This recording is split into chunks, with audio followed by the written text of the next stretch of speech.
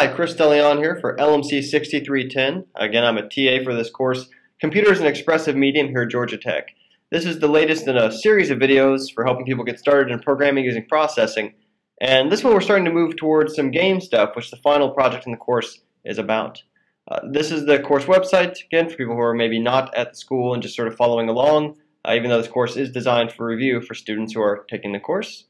We are, as usual, using processing. Unity is an option for Project 3 at the time this video is being made, but there's separate support being provided for that in lab versus some of the skills we're still covering in processing because we want that to be an option as well for people that have been comfortable with that technology all along. Processing, again, is free from processing.org, and we're going to start getting right into it. Now, the approach we're going to take for this one is we're going to build some artificial intelligence, some simple artificial intelligence, but something that visibly behaves a little bit like an animal or like human characters might. We're going to be a little abstract about it. But the process for this is, rather than me walking you through step by step how to write the code at first, I first want to provide a series of instructions here. You'll see I have a series of 11 instructions spelled out. I'm going to describe these. And now that we're far enough along in using processing, my hope is that you can get some of this working on your own, maybe even all of it, at least as a first attempt, and then we'll go over how I would do it to compare and contrast to your solution to these challenges. So, first thing I want you to try to do, and we're going to kind of, like I say, read through these first, is just set the screen size to 640 by 350. You can set it to any size you want, but that way we're just on the same page about our dimensions on the screen. As a clue for that, remember there's always two functions that we use every time we start a new processing sketch that's going to be working in real time. That's void draw and void setup. And one of those, there's a function you can call to set those parameters. Then I want you to draw a 20 by 20 green rectangle centered under the mouse. Draw a 20 by 20 red rectangle that begins near the top left corner of the screen. So we're going to have a green rectangle, which will be the player, kept under the mouse, and we'll have a 20 by 20 red rectangle, or square rather, that'll begin near the top left corner of the screen, and that's going to be our artificial intelligence at first. Now for any frame, when the red rectangle is to the left of the green one, have it move 2 pixels to the right. So of course, again, any frame, it's going to mean in void draw, but if your red rectangle is left of your player, your green rectangle, have it move closer to it by 2 pixels to the right. For any frame when the red rectangle is above the green one, have it move down 2 pixels. So just like we have it working on the x-axis, I also want you to have it working on the y-axis as well, chasing, so if it's above it, it's going to move closer to us 2 pixels per frame. Next up, next two steps are basically extensions of it, the previous two. So we had it moving to the right if it's left of us, we had it moving down if it's above us, but now we're also going to say if it's to the right of us, if the red rectangle is to the right of the green one, have it move 2 pixels left each frame. For any frame when the red rectangle is below the green one, have it move up 2 pixels. So at this point we basically just have a red rectangle which should chase our mouse around. We should be able to move the mouse, which is always going to have a green square under it, and there should be a red rectangle which, whenever it's not overlapping the mouse, is chasing to get closer under it. Here's where things start to get a little more ambitious. If you've been comfortable so far, great. And again, if you're following along in the video, I encourage you, especially if you've been watching the previous processing videos, to pause the video now and to take a shot at doing this first part before you move into these bigger steps and before I start showing the solution of how I would do it, as just sort of something in case someone's having trouble with a part of it. I'm going to show you a solution to all this. But first, try to follow along the steps 1 through 7 if you haven't yet. Set the screen size, get 2 rectangles, a green one and a red one, and then have the red one chase the green one so you can move your mouse around and have the red one try to follow after it. Okay? Now if you've, hopefully you're up to that point, if you're still curious though to hear the rest of the steps, or if you've come back after pausing it, the next steps are to create an array list of class instances that manage an arbitrary number, let's say 12, of different red rectangles that behave as described above, but in a different, optionally random positions, or they start in different positions. So whereas previously we had hard-coded to have a single red rectangle chasing your mouse cursor, the green mouse square, now we want to have an array list that's going to manage 12 different red boxes that'll start in different positions on the screen, let's say random, and chase the mouse from wherever they start. If you followed again previous processing videos, you should have some ideas about how array lists work to get a set of objects to use the same behaviors of a class. Step 9. If your red rectangles are still using int or integer positions, change them to use float and give each red rectangle a different speed randomly assigned at program start. Speed might be in the range, for example, of 0.5 up to 4.5 pixels per frame. So the idea here is that before you do this, all your rectangles are probably moving, as we described earlier, at 2 pixels every single frame. And if they're all moving at the same speed, they're going to quickly overlap each other. But this way, we're going to say that right when the program starts, each red rectangle is going to get assigned a different speed. Some will move very slow at 0.5 pixels per frame. Some might move much faster at 4.5 pixels per frame.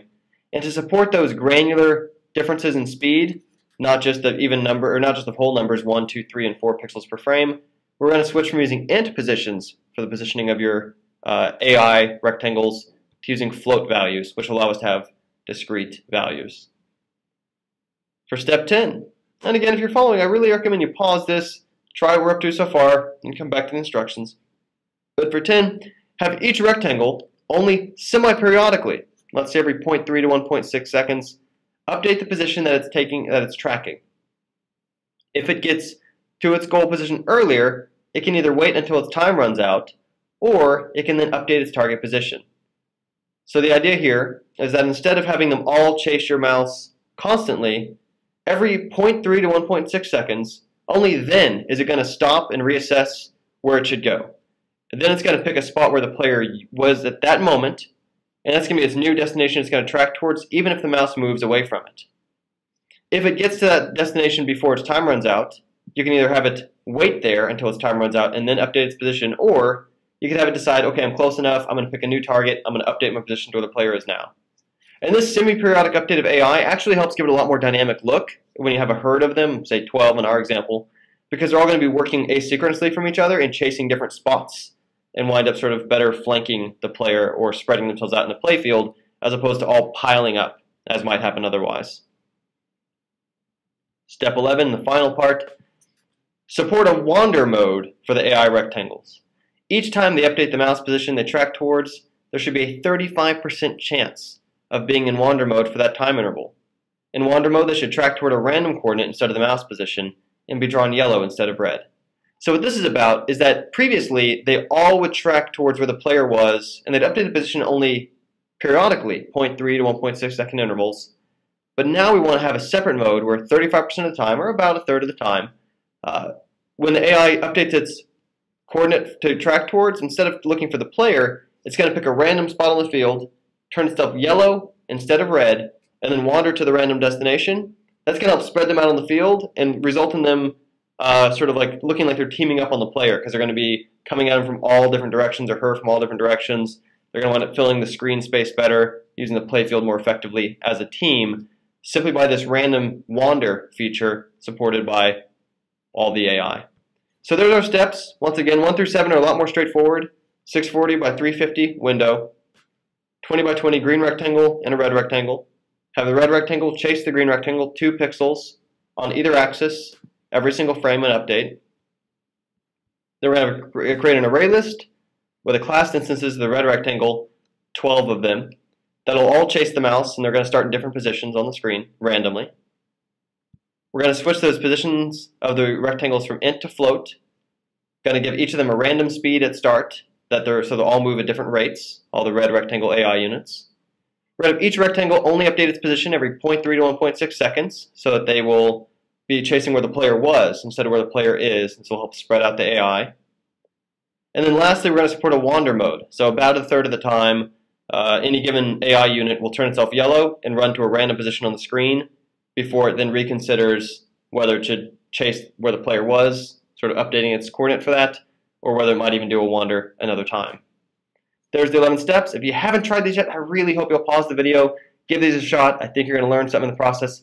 Even if you think you know how to do it, I think you're going to learn more from making yourself try to do what you know how to do, practice as they say, as opposed to just following along with me as I'm going to type the solution next. But if you've already tried it and you're here for the solution, let's go and start doing that together and see what this looks like. I'm going to roll the window over here so I can make it a little smaller. So first of all, like I said, every processing application we write is going to void setup and void draw. Pretty common for almost any program. It's interactive in real time to have a function called at the start and a function called every frame. So, okay, step 1 is to set the screen size to 640 by 350, 640 pixels wide, 350 pixels tall. Let's press play. It's good to press play pretty frequently to Make sure our program does what we think it does. And here's our window, which, as we expected, is 640 by 350. So far, so good. Draw a 20 by 20 green rectangle under the mouse. Okay, well, let's do that. Let's call a rect. We're going to set the fill color green. So it's 0 red, full green, 0 blue. Remember, it's a 255, 0 to 255 scale for color, due to it being 8-bit color, or 8-bit per channel. Now, a rectangle is 20 by 20. Remember, the arguments for rectangle are the top left corner, x and y, and then the width and the height of the rectangle. So top left corner, let's say mouse x minus 10, mouse y minus 10. That's going to, what we're doing here is we're going to center it on the mouse, because that's part of the instruction for step 2. Width and height will be 20 by 20, and we have it drawn half of its width over, half of its width up to center it on the mouse. Now, of course, we're going to have a smudge. There's our smudge. You can see it's centered on the mouse coordinate, but we're smearing it because we're not yet clearing the background. I didn't really describe that step here, but I think it almost goes without saying it's usually assumed that we want to be able to clear the background. So I'm going to add background 0. Remember, this is the same as setting the fill color to black and then setting a rectangle the size of the screen. It's just going to erase over the previous frames so that they don't pile up on us like when you win solitaire in old Windows or when you used to use Internet Explorer and it would freeze up your desktop, again, in Windows. Next up, we're going to draw a 20 by 20 red rectangle that begins near the top left corner of the screen. Well, okay, well, let's sort of do this one step at a time, just like it's being instructed. We could, of course, skip ahead, and there's a better way we could do this. We're going to start right where we're at. So we're going to draw it near the top left corner of the screen. Let's say 50 pixels in, 50 pixels from either edge, 20 by 20. And to make this one red, let's have full red, no green, no blue. And sure enough, here's our red rectangle, 20 by 20, beginning near the top left corner of the screen. So far, so good. Now, for any frame when the red rectangle is to the left of the green one, have it move 2 pixels to the right. Now, in order to move its position, we're going to have to replace this constant, which right now is 50 every single frame of the program. It would never change. We have to replace that with a variable so that we can increase and decrease it to change the position of the rectangle on the screen. So I'm going to go up here, say int AI x. Okay, it's going to be artificial intelligence x to represent the x coordinate. And I'm going to start that at 50. So it'll be 50 pixels over when the program starts. I'm going to replace the horizontal value of the red rectangle with that x value, but I'm also going to subtract 10 to keep it centered, just like I do for the player mouse x and mouse y.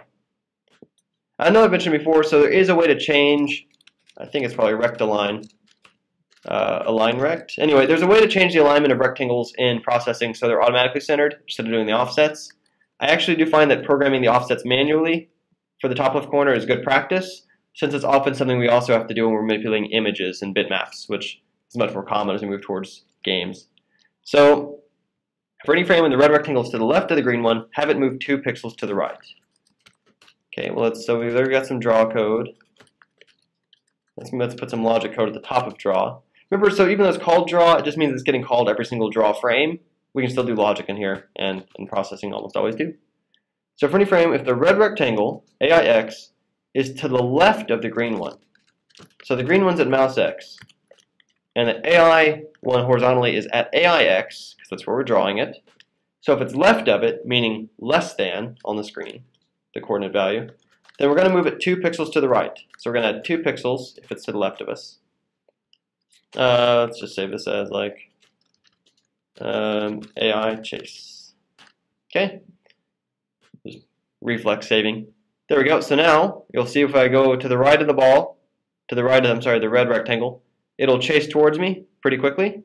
It ignores me if I'm above or below or left of it, but for now we're just on step 4, so it's chasing to the right. Now for any frame the red rectangle is above the green one, have it move down 2 pixels. Do the same trick here. We had AIX, let's have AIY. Same comparison, so if we are above the green one is mouse Y. Notice this is AIY for the Y coordinate, the up and down. Remember too that in graphical coordinates on a computer screen, typically, especially for two-dimensional stuff, positive Y is actually down as opposed to up like it is in geometry class. So if it is less than us, meaning it is above us on the screen, we're going to add 2 every frame to to make it move down 2 pixels. And sure enough, again, it'll ignore me if I'm up and to the left of it, but if I go right, it'll go to the right. If I go down, it'll... Oh, tell you what I didn't do yet. I did the math for this variable, created this variable in memory, gave it an initial value, changed the value, but I did not replace the coordinate of the red rectangle with it. So we're changing the number, but we have to use the number for it, of course, to show up on the screen. So this 50 here, which was currently locking it at 50 pixels from the top of the screen always, I'm going to change it to AIY minus 10. And again, the minus 10 here is because that's half the width of our NPC dimensions, which right now we're just sort of keeping simple. So yeah, and there we go. Now when I move down, it's going to chase down. Move right, it's going to chase right. And if I go down to the right, it's going to chase me diagonally, just like that. Okay, now for number 6. For any frame when the red rectangle is to the right of the green one, have it move 2 pixels to the left. Okay, we're going to copy and paste this if statement. That checked if we were left and moved right. So you can see I pasted it there. We now have 2 that are momentarily identical. And this bottom one, doesn't matter if I do it bottom or top, I'm going to check and see if we are greater than mouse X. So if we're to the right of it, then I'm going to subtract 2. Keep in mind, like numerically what's going on, if the number is greater than, so subtracting 2 is moving us nearer to that value, which spatially we're representing here as it's chasing towards our mouse. So now it'll go left and right to chase the green square, in addition to down, but we haven't handled up yet. Up is step 7. For any frame when the red rectangle is below the green one, have it move up 2 pixels. I'll do the same thing I did for X. I'm going to copy and paste the Y comparison. So we momentarily have 2 that look identical. Could change either one. I'm going to change the second one. And instead of checking if I'm above it, meaning less than, I'm going to check if I'm below it. So if the AI coordinate is greater than mouse Y, when we're below it on the screen, how do we make these 2 numbers come closer together? Well, since it's greater than it, we subtract the 2, and that's going to move it up on the screen closer. So at this point, we have a red rectangle, which will pretty aggressively chase after our mouse cursor, which you can see is sort of a beginning point for thinking about some really simple AI, some chase AI, or Terminator, as a book I read growing up used to refer to this type of AI. AI in big quotes. All right, so now we're about to get more ambitious. So if you've followed so far, and especially again if you've seen other processing videos from earlier in this series, I encourage you to try step 8 before I show the solution, which is to create an array list of class instances that manage an arbitrary number, let's say 12 of these red squares that behave as described.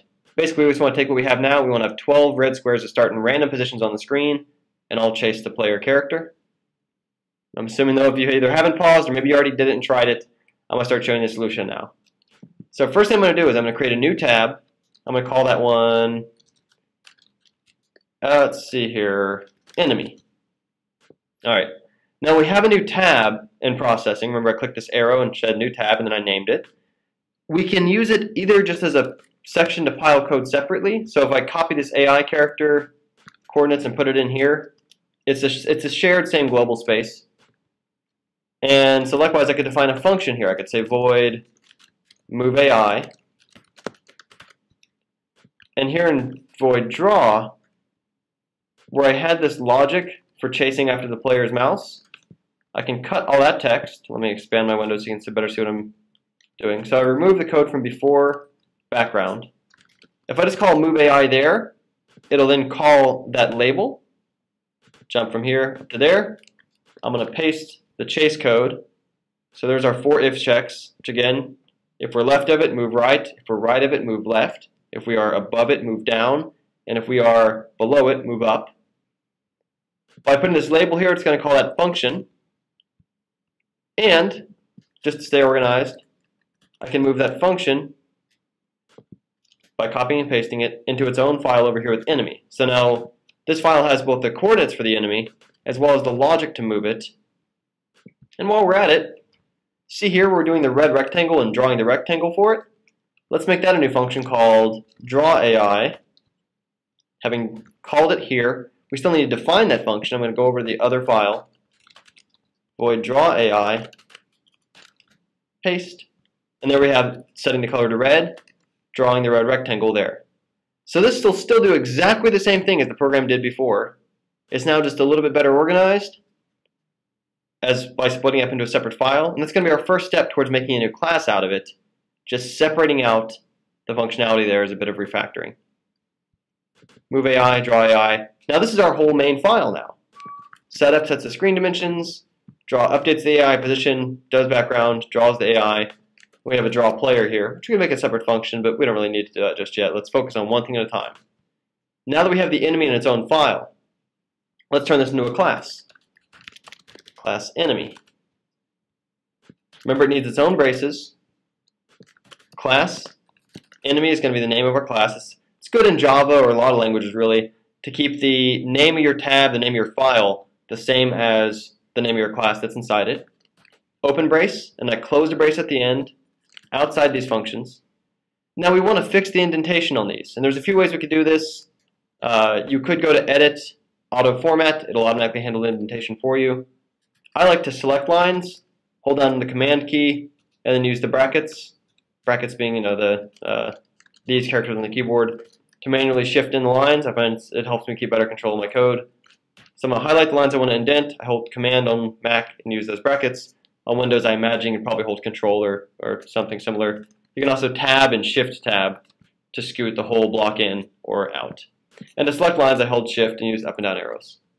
But okay, now that we've got our functions and our variables wrapped up here in enemy, let's take this a step. Well, wait, let's not deal with the constructor yet. I was going to say, so we could take these values, instead of initializing them here this way, write an enemy constructor and set them inside there. This will probably be fine for now. So now we can't call move AI and draw AI just standalone like this.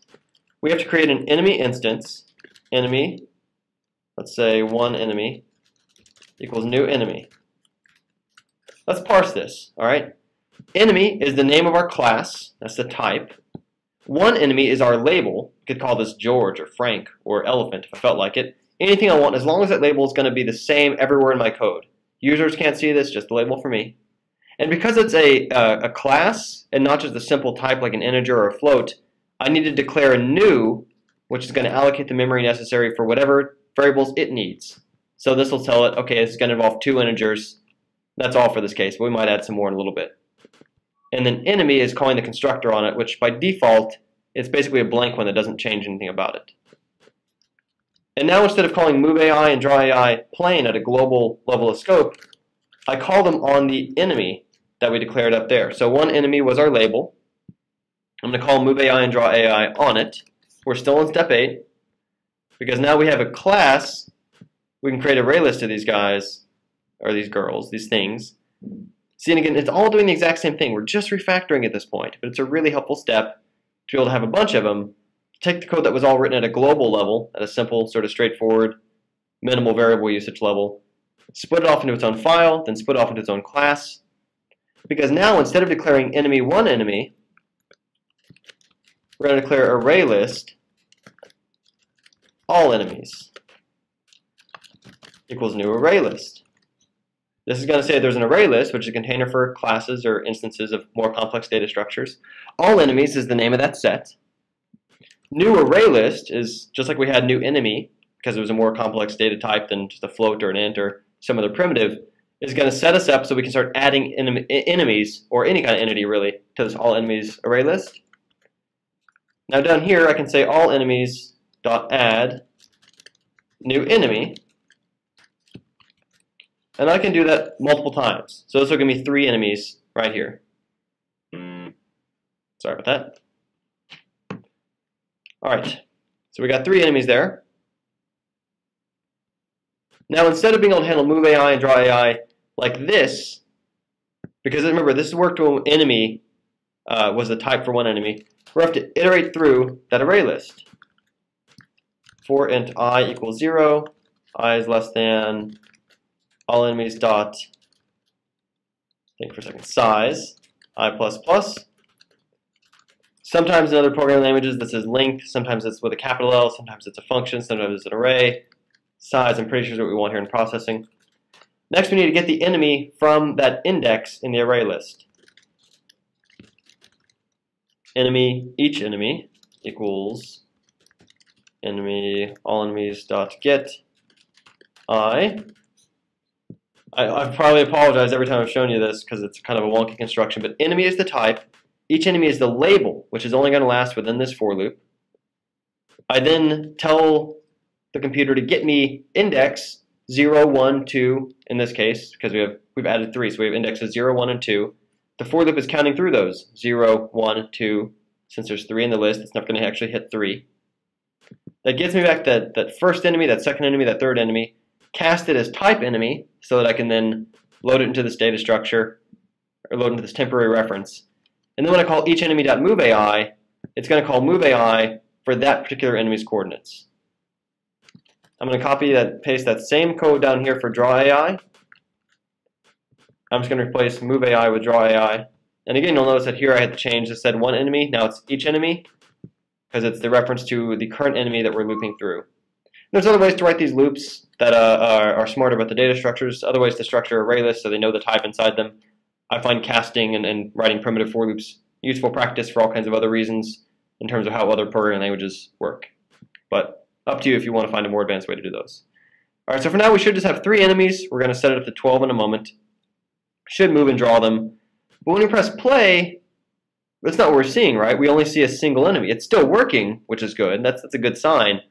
But there's something missing, and the problem is all 3 of those enemies are overlapping. Let me prove that to you. So each of these enemies, if I iterate through them here, right after we've added them, and if I say, what's the number variable? AIX, for example. If I set AIX to 50 plus 100 times I, okay, so think about what this is doing for a second. We've added some enemies. Now for every enemy that we've added to the array list, get each enemy one at a time, and change its X position at the start of the program in void setup. So this only happens once when the program starts. 50 pixels over plus I times 100. So this will put enemy 0 at 50 pixels. Enemy 1 at 150. Enemy 2 at 250. There we go. And now when I press play, you'll see they start separated and they rapidly converge onto the player. Let me show you again. It spread out their start positions and then they rapidly converge. Now a good way to randomize their positions is right now we're setting this to 50 by 50 in the enemy. We don't want to have to write code outside of the enemy class to randomize their positions because that's something the enemy should be able to do for itself. Let's write a constructor for the enemy. Oh, made a little error. Now I'm actually going to use that to call attention to a common error. So in order to make a constructor, we don't put a void on it. We don't put an int or anything because it's returning the type of itself, if that makes any sense. Or rather, it's a very special case. So now when we declare enemy, let's get rid of these default initialization values for x and y. We don't want to always start in the top left. We want them to start in random positions equals random width, AIY equals random height. Okay, so now the horizontal position will be randomized, the vertical position will be randomized, and width and height will already exist because we have set size to 643.50 before we're calling the enemy constructors. Again, if we did this in reverse order, if we put these above size, if we put these, say, here, then we're going to end up, the enemy's all clumped in the corner because processing won't know yet that width and height need to be these values until we've set them earlier in the code. So this will execute, and then these will execute.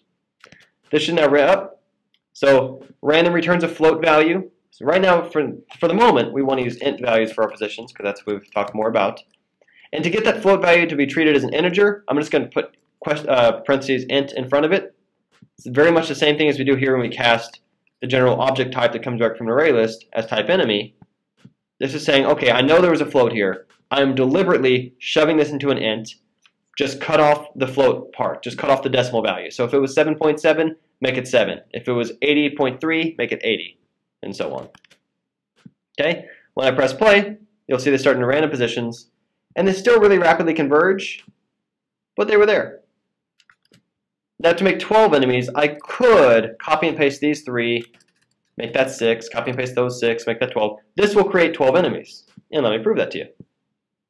There's the 12 enemies. If you count them real fast, it's kind of hard.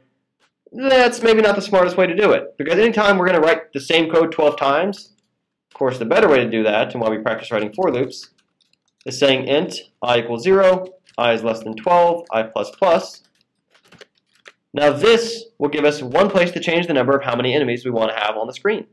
Because this is going to repeat this for loop 12 times. It's going to start at 0. As long as it's less than 12, it's going to add an enemy and then increment that number by 1. I plus plus is the same as I plus equals 1. Same as I equals I plus 1. So all enemies is going to add 12 enemies to the screen. And again, if I press play, there it goes. And the handy thing about this, if I want to suddenly have 120 enemies, let's put a 0 there. Now we got 120 enemies. And again, they're going to rapidly converge into a single entity because our algorithm is so deterministic right now and so constantly updated. We'll fix that in a sec. So first, let's put this back to 12 because we now completed step 8. We have an array list of class instances to manage an arbitrary number you could change as 12 to anything else, of red rectangles that behave as described above but start in different random positions. Now step 9. And again, if I encourage you to pause if you hear this step, if you're caught up to this point and want to try it for yourself. If you're thinking you're going to learn a lot more writing code before I show you what to do.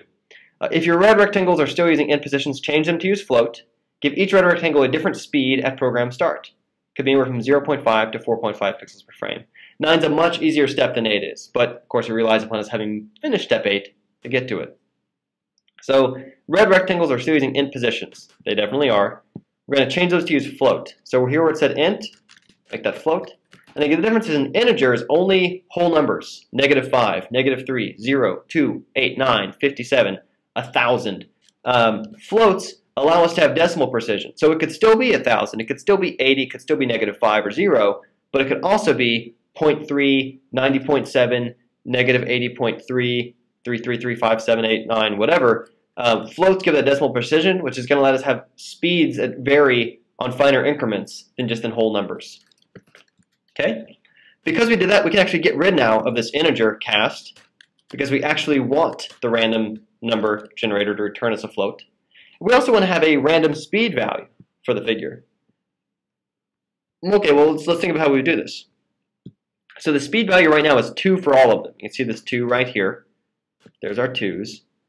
And if we just start thinking locally, for example, we might say here, float my speed, because we know we want this character to have a speed. Actually, let's be consistent. Let's call it AI speed, since we have like this AIX convention from the previous file. Okay, so AI speed, and we might say AI speed equals, we want 0.5 plus random value of up to let's say 4, which will give us the range of, so if we can get up to 4, we add 0.5, that'll give us up to 4.5. And also, I believe the syntax works in Java / processing. We could say random between these two values. Again, just because of how other programming languages often use random numbers, I find this sort of formatting a useful way to think about it and sort of more generalizable. Between half a pixel and 4 pixels. Now the problem is, let's go ahead and stick this number in there first. So AI speed there, and I can put it into each one of these places in spot of the 2. Now instead of moving at 2 pixels every frame, it's going to move a random speed between 0.5 and 4.5. And hopefully you already see the problem, but let me demonstrate it before we fix it. When I press play, here's all of our entities. They're still overlapping. They're still on average catching up to each other. It's a little more random. You definitely can see more of a flock going on than we did before, more of a herd. But the problem is that this value isn't persistent.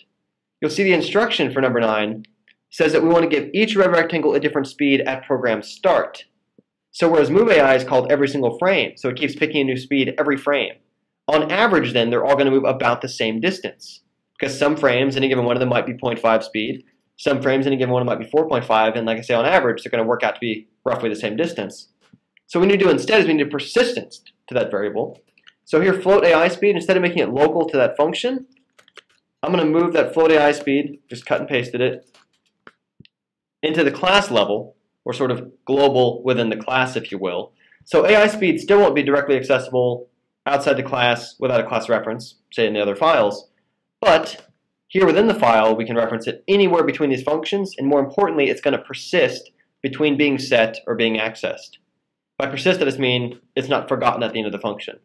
Let's move this code here that initialized it to a random value. Instead of being in MoveAI, which is called every single frame, since we're calling it every single frame in void draw. Remember, there's nothing magic about any of this. It's happening because we programmed it to do just what it's doing. Move AI is called every single frame. But the constructor that sets up the position randomly is only called once at program start here in void setup. So let's move the AI speed assignment up into enemy. Okay? So we have a persistent value on enemy, and it's set to 4.5, half a pixel to up to 4.5 pixels per frame. There we go. And then it's used in place of the 2s down here in the move AI for how much to move if it's offset in a given frame. Now, I will say, and some of you may already realize this, we're going to cover in a later tutorial how to properly handle diagonal movement along non-45 degree intervals. This is actually going faster than the speed when it moves diagonally because it's moving on both axes independently. Like I say, we'll tackle that on the next tutorial video for this class. But for now, what we should see is that some of them move very quickly, some of them move much more slowly, and then in general, this does help kind of spread them out. You can see some very much lag behind. And when I press play again, I should actually get a different amount that lag behind. And it's just sort of dumb luck as to how many are super slow, how many are super fast. But you will see that they're very easy to manipulate. So if I run circles around them, they'll tend to clump up. That's something that is part of why circle strafing works so well in old first-person shooters. When you run a circle around things that are all chasing you independently, they on average keep moving towards the center, because the further they are from the center, the more often you're on the other side of the circle from them. But we're going to fix that with the wander behavior here in a sec. Okay, so we've completed step 9. Now for step 10, it's going to be a little bit more involved, a little more interesting. Not quite as involved as 8. Have each rectangle only semi-periodically, say every 0.3 to 1.6 seconds, update the position that it's tracking toward. If it gets to its goal earlier, it can either wait until its time runs out, which is probably what we're going to do because it's kind of the default, or it could update its target position. Up to you. In that case, we would just check a distance against its target goal. Alright, so let's think this through. Have each rectangle semi-periodically update its position that it's tracking towards. Well, first, let's think in terms of how we would do semi-periodic updates. It's going to be useful to keep track of a notion of how much time passes between frames. This might already be built into processing in a way. We're going to do it by hand because it's good practice for, like I say, a lot of other programming environments are going to have to do this our own way. Now, what we can do, I will say first of all, that processing, let me use print line to show you the output here, has a super handy function for time purposes called millis. And millis, if you look down here at the print line, is how many milliseconds have passed since the program started. So when it says 5222, that means 5.2 seconds since the program started. When it says 10 point whatever, it's been 10 point whatever seconds since the program started because they're milliseconds, so 1,000 per second. Now what we can do is we can keep a delta of how many milliseconds pass between each frame. So let's do that. Let's say int prev_ms. That's going to be how many milliseconds the previous frame was. And we'll say int delta_ms for how many milliseconds pass between the previous frame and this one. That way we can set time for each AI, and we can subtract off it how many milliseconds pass between frames. Then it's going to be a little more clear when you see how it looks in action. So I declared these two global level values, delta milliseconds and previous milliseconds. And what I want to do at the top of draw, let's actually make an update timer function. See here at the top of draw, I made update timer. Void update timer. Now inside here, grab these two variable names, they're going to be handy to us inside here. And of course I have to get rid of the int because those ints would make them local versions. We want to use the global variables. Alright, delta_ms is going to equal millis minus prev_ms, and prev_ms is going to equal millis. That make sense? So, we're going to update our timer, so the delta is going to be whatever milliseconds we have now minus what it was the previous frame, and then we're also going to save, we're going to update the time of the previous frame to whatever moment it is now. That make sense? Just to be safe, like, okay, this is probably all going to happen within a millisecond because it's a modern computer. Maybe we want to make absolutely certain that we have the exact same number for both so we don't drop milliseconds anywhere. Int milliseconds is frame, millis.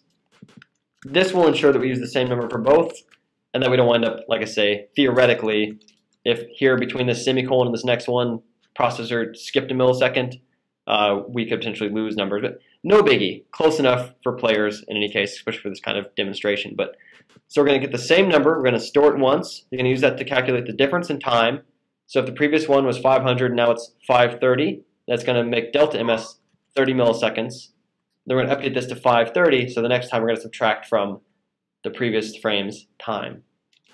Now that we have this value, we're going to have a countdown timer on the AI. There's different ways to set up coroutines and timers and spin-off threads with whatever. We're going to use sort of a very straightforward, old programming practice. It's not the most efficient or optimal thing to do, but it very much works when you're just rapid prototyping is getting something to work stood up. So let's say int time till tracking update. We're going to default that to 0, so it's going to start off ready to update its timer. And now on move AI, we're going to say if, first of all, we're going to subtract from time till tracking update delta ms. If it goes below 0, then we're going to set that. So like I said, 300 to 1.3 to 1.6 seconds. 300 plus random, 1300 milliseconds. Let's cast that to an integer just like we did for the random before. So 1300 milliseconds plus 300 milliseconds is 1.6 seconds. So this is going to give us a random range from 0.3 to 1.6 seconds. And so now every 0.3 to 1.3 seconds it's going to call whatever code is inside this if statement, because that's how long it's going to take for the delta milliseconds between frames to accumulate until it knocks out this timer that we've set. And then it's going to update the position that it's tracking toward. Okay, first off, let's slow down. Let's double check that this is a function called. And let's add millis here as a time indicator so we know when it got called. Now the let's see, other thing we're going to do, let's change it to have only a single enemy, just for a moment. And now watch the debug log down here. And you should see down here pretty infrequently, about 1 to 1.5, about a third of a second to 1.5 seconds, it's going to update that value down there in the console log. And that's what we hoped so far. Let's go back to having 12 enemies. And now instead of doing that print line, we're going to update the position it's tracking toward. So see how before it was tracking mouse X and mouse Y in real time, so as these values changed, it was updating where it's tracking toward. Let's give it some new values to track. Int track, let's see, 2x, 2y, TO to mean I'm going to there. 2x equals mouse X, so it's going to save wherever the mouse is at the moment that the timer for the AI update goes below 0. Then it's going to give it, like I say, another 0.3 to 1.6 seconds to wait. And now instead of comparing its position to the mouse X, mouse Y, we just compare its position to 2x and 2y, which are only updated infrequently. See that? So now we've got comparisons to these values, which we can update non-real time, non-constantly. And even though this seems like worse AI, there's a few advantages. One, if it was a complicated thing we were doing to update the AI, then that's one reason why we often want it to be less frequent than every single frame, because it can just update its plan and then act on its plan and only periodically update its plan. Two is it just seems much more realistic for something to not constantly be alert, constantly updating, but to occasionally kind of reassess its situation and update its positions. And we'll see here that what we get is much more lagged behavior. See, if I come over here, takes them a second, and they wind up tracing where I was when they updated their behavior code instead of where I currently am, which still results in them chasing me around. If I sit still, they'll still get to me. But it's much more interesting group behavior, the way that my movement will lead them to spread out and go to look where I was instead of where I currently am. All right. And again, right now, by default, we have this wait until timer runs out. If we want to have it update its target position as soon as they're close enough, what we could do for that is we could say if dist, remember distance is a function built into processing that does the Pythagorean theorem. We could write our own. But so if dist between mouse X I'm sorry, dist between AIX, AIY, that's our x and y coordinate of the character itself, this particular enemy, and 2x, 2y, and its goal destination, is less than, let's say, is within its speed. So it's less than one turn away from getting there, or one movement from getting there. In fact, let's give it a little bigger margin than that. Let's less than twice the speed gap from it. So it's getting near its destination. Then we can force this value to 0, which is going to throw us here within the same frame into updating its behavior. And now you'll never get them sitting around in the same way. They're going to be much more reactive. And that once they get to where the player was, they will immediately update and start chasing the player's new position as soon as they got to the previous one. This is much more aggressive looking behavior, as opposed to, again, without that, this is the other option. They'll wait their timer out, so you'll occasionally see them sit there and hesitate for a moment before they chase the player's new position. Now, another thing we can do, when I say we could write our own Pythagorean theorem, let's go do that just as good practice before I do step 11, because it'll only take a second. I really want you to see how these things work. So let's say find dist. Let's show you how distance is programmed. Float x1, float y1. So that's going to be x and y coordinate of one point. x2, y2 is going to be x and y coordinate of the other point. Okay? And now inside here, think about the Pythagorean theorem, right? It's a squared plus b squared equals c squared. Or the distance formula then is the square root of the square of the x distance and y distance added together. Square of the x distance plus the square of the y distance. We'll show you what I mean. All right, so then x difference equals x2 minus x1. Y difference equals y2 minus y1. And now we want to return the square root of x difference squared plus y difference squared. Remember, squaring is just multiplying number times itself. And square root's a function built into processing, or built into most math libraries. So instead of dist, the one built into processing, we could call find dist. And this is just a general math function, just showing exactly what dist does, which will have the exact same behavior it did before, giving them much more aggressive action updates, because they'll never hesitate for even a moment. As soon as they get to where they were chasing towards previously, they will immediately update their heading to where the player's new behavior is. And you can play with these values if you want to change how often they update their behavior. If we want to say there's a minimum 3-second wait between behavior updates, again, this is going to prove to you how much more aggressive the new behavior is. When we do the distance calculation, they're going to keep on moving. And if I turn off that distance check, so they're going to wait out their time before they update, by default the mouse is coordinates 0, 0 in the window. And so that's why they'll run to the left. And so now there's going to be a lot more waiting around, because they won't update their position until their 3 seconds runs out. And you get a much more delayed behavior. So just like we change their speed and we asynchronously update when they track the player, we could also randomize between them their minimum time of update, for sort of a sense of alertness that differs between them, if we wanted to have them better stagger. But a better way to stagger them is this step 11. It immediately adds to the difficulty of this environment. So here we have where we're at the end of step 10, where they're chasing the player's mouse, only updating their tracking coordinate semi-infrequently. Now for step 11, we want to support a wander mode for the AI rectangles.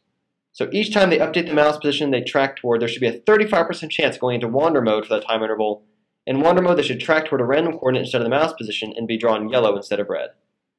This is not as complicated as it sounds, especially from the way the code's written so far. So the first thing we're going to do is we're going to have a bool, remember Boolean. Floats have decimal precision. Integers can be any whole number.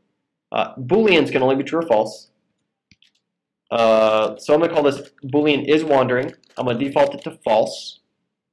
Like I say, it can only be true or false. Boolean is wandering. It's by convention, we often put an is at the start of a bool value. Just helps you know that it's not a number or whatever, not a countdown timer or whatnot. So is wandering is going to default to false. When we update the behavior, which remember is inside this if statement, because it means the timer ran out for updating its behavior, I'm going to say is wander will become look at how I'm doing this, random number of 100 less than 35. This will mean that there's a 35% chance of it being in wander mode. Think about that, because this is going to be a random value from 1 to 100, and so 35% of the time it's going to be less than 35. Right? Thereabouts? Close enough. Now the other thing we're going to change, so we have this is wandering variable.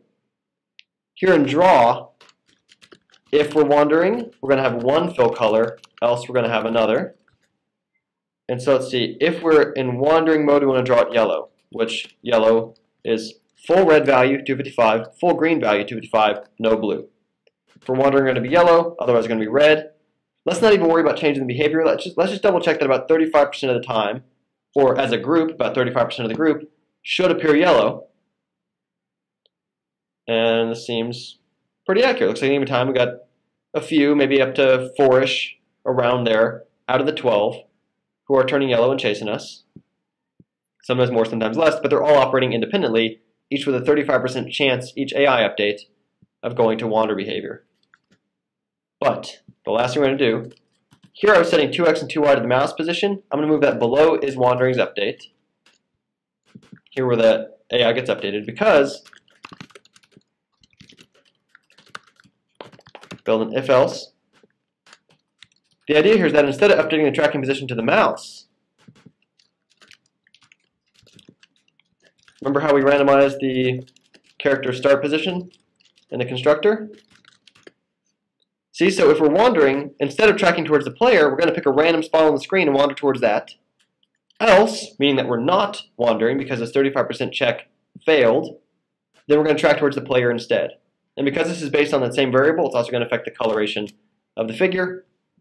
And sure enough, when I press play, we should see red ones tracking straight at me, and yellow ones kind of going off and doing their own thing, including sometimes yellow will wander away from me, sometimes yellow will go over to the other corners. And this actually makes, as a group, the whole set far harder to avoid, because it winds up spreading them out, and then they switch right back to aggressive behavior and coming at you from different angles.